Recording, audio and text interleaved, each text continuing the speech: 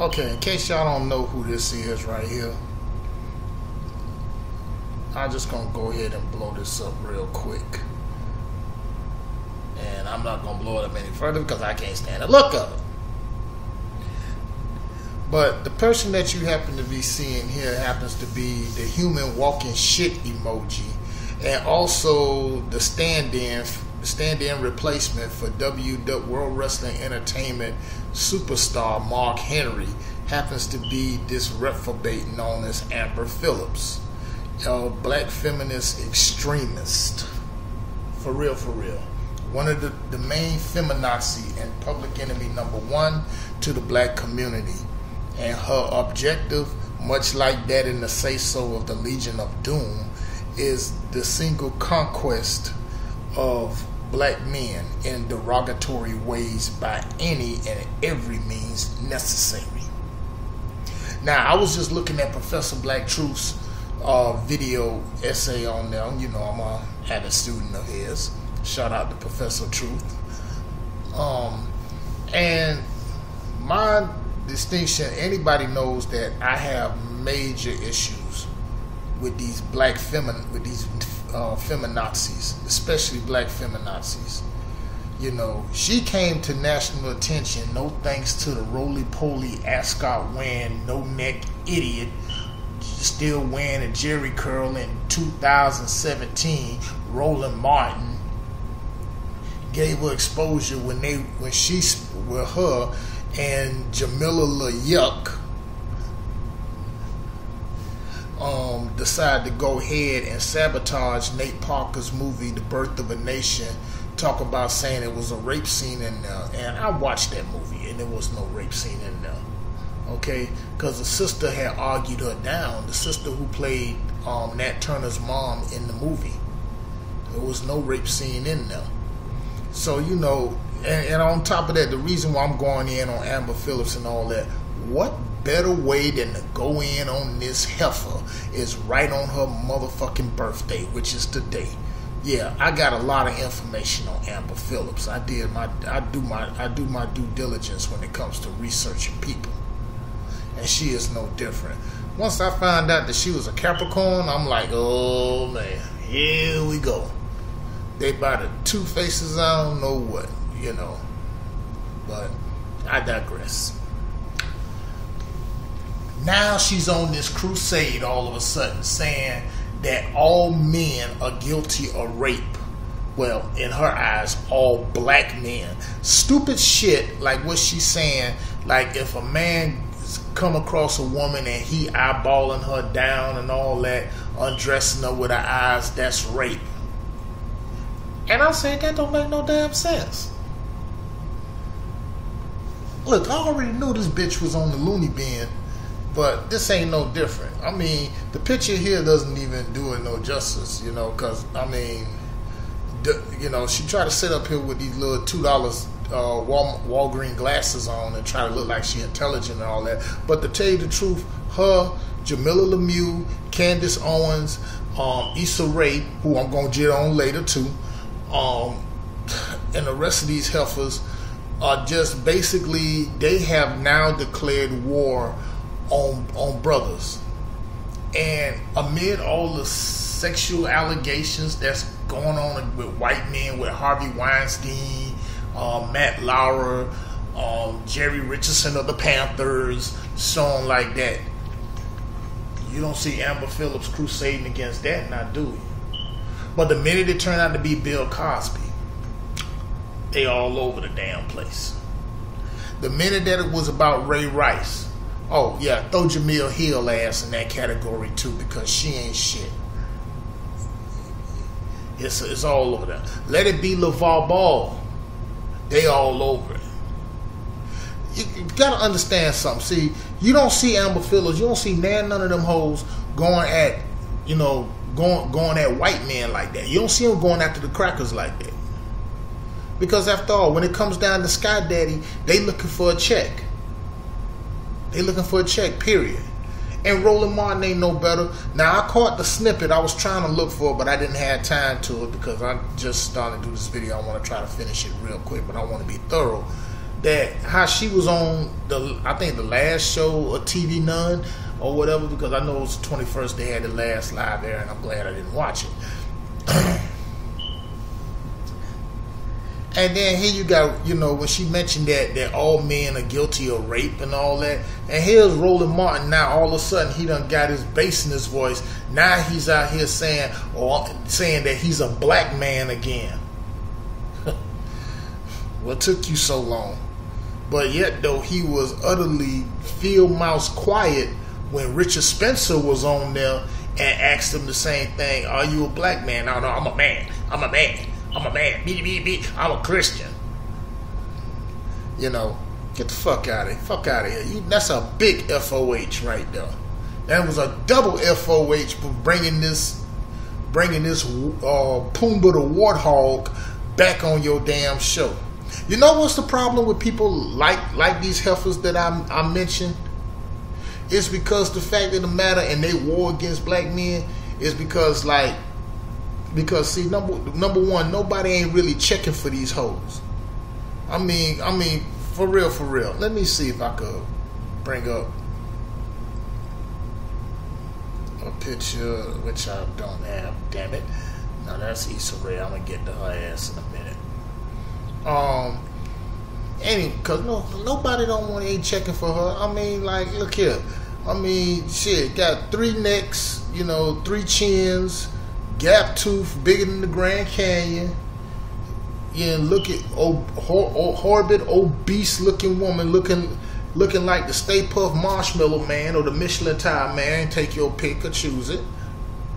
And that's the reason why. But she's doing all this not because now she's getting attention. Because you go on her Twitter page, you go on her Instagram page and all this shit like that.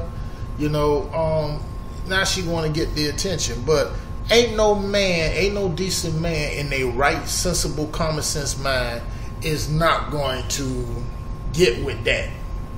Okay? Because she's starting to realize now, to know that this little feminist shit is not paying out the big bucks she has so far like hopelessly dreamed of. And it's starting to show, plus right along with her age, because you know that biological clock is ticking. So you know the more and more she become less desirable and stuff. It's the same thing go for Jemele Hill. Nobody checking for her. You know, 40-some-year-old woman, saying like that, never been married, no kids, no nothing like that. And she continually get out there and she throws black men up under the bus.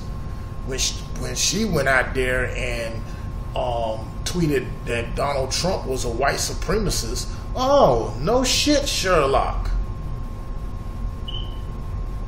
A lot, and Trump and Tangerine went clapped back at her. A lot of brothers ran to her defense and stood up. For that, I applaud them.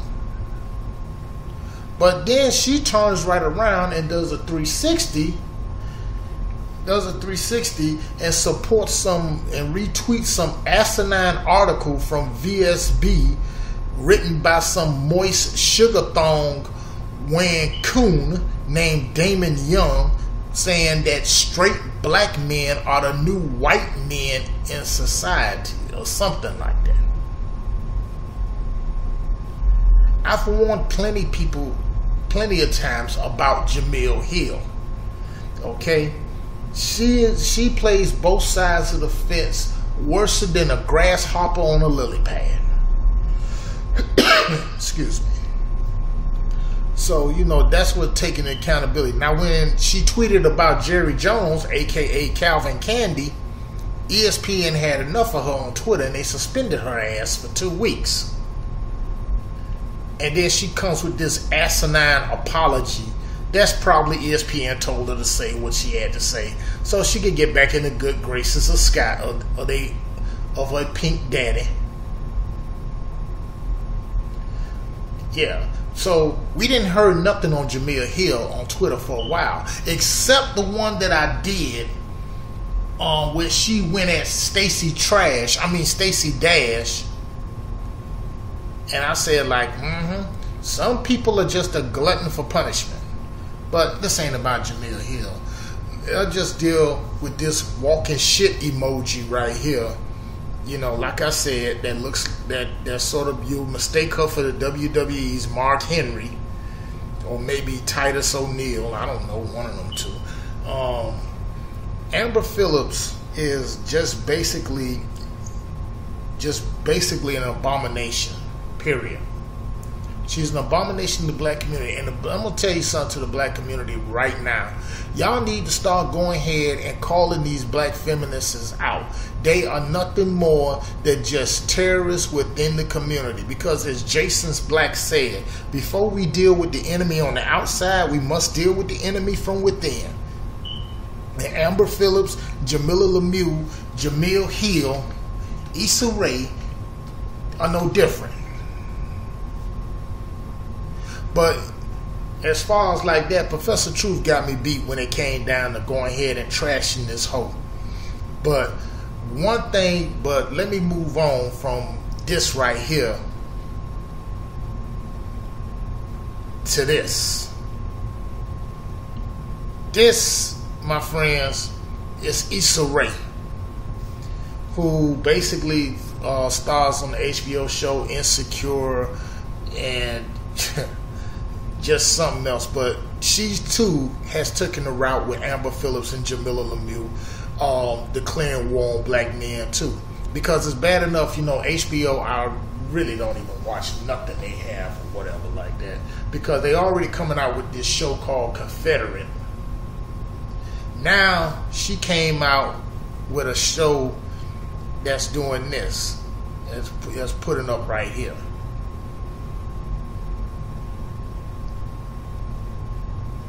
And HuffPost is boosting it up.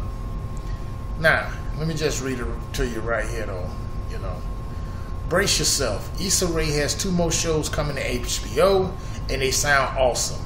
The co-creator, executive producer, and star in Insecure, yes, she is definitely the heir apparent to Shonda Rhimes. Working on a comedy series and a drama series. The single-camera comedy titled Him or Her centers the life of on the love of a bisexual black man and the quote-unquote distinctly different worlds and relationships he finds himself in. You see where it's going at? You know, HBO is cool with it. They throwing a few bones her way. As long as she goes ahead and puts something out that'll trash black men in a negative light, it's okay. Anyway, Rae told the HuffPost she's helping to develop the show as an executive producer, but former Daily Show writer Trayvon Fee created the series, which is based on his own experience. See, the Trayvon Fee, basically probably a bisexual dude, probably another sugar pants wearing, thong panty wearing fool. Saying, I was immediately drawn into the concept from his initial pitch and am so grateful. Well, it should be I'm so grateful. Jesus, they can't even get their words right. She doesn't know nothing. That he's trusting us with his vision.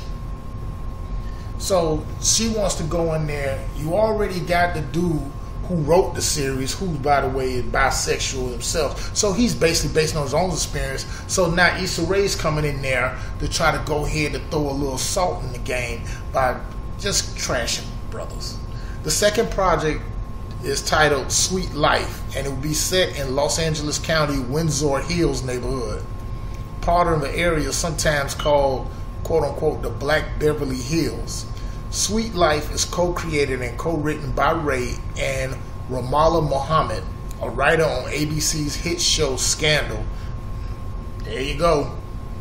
So the title may be coming from a Frank Ocean's song, Sweet Life, where he sings about Ladera Heights, the Black Beverly Hills. And Rae is a noted Frank Ocean fan. I don't even know who that is. I do know, but don't really know. Excuse me. Now, the idea for the series initially came from a joke pitch I presented to the New Yorker. I had always wanted to create a teen movie about Windsor Hills, but never thought about doing a TV show. Once my joke TV pitch kind of went viral, I was like, oh, duh. Let me just do my movie ideal as a TV show. Now, HBO has not set a release date for either series. If you need us, we'll be hyperventilating under our desk until that happens. See, this is the bullshit that comes along with it. And look at the credits. Look who basically wrote it. Because Black Voices is no different than it is from The Root or The Griot, which are supposed to be quote-unquote black publications, but it's really run by whites. So therefore, the person that wrote this here named Alana Vagianos, basically a white Caucasian Latina, or basically a Latina trying to pass for a Caucasian. Again, do not be surprised that either one of these heifers try to get out here and they wants to get out here and trash brothers and throw them under the bus. See, this is what we have to do, people. When we talk about stay on code, we talking about going ahead and purging these coons, these bed wench mammies, these black feminazis. They got to go. Let me roll it down in there so y'all get a pen and paper. Amber Phillips and Issa Rae are just two of them. Jamilla, Jemele Hill, Candance Owens, Christina Karazine, the typical YouTube swirler. And there's some other ones that's out there that hasn't even reared their ugly heads up out of a wormhole in the garden. But they soon will be, because after all, these heifers don't like nothing better to do than to have somebody talk about them, because see, they know they love the attention. And Issa Rae and Amber Phillips, aka the walking shit emoji, are no different. But like I said, we got to stay on, we got to be on code, and we got to go ahead and eradicate these fools from over here. They don't stand up for us. They don't, and they can be honest with you, they could care less about black feminism and women's rights and all that, because they really don't. Where were they when Sandra Bland got killed? Where were they when Corin Gaines was killed? Huh? I mean, go ahead. I'll wait.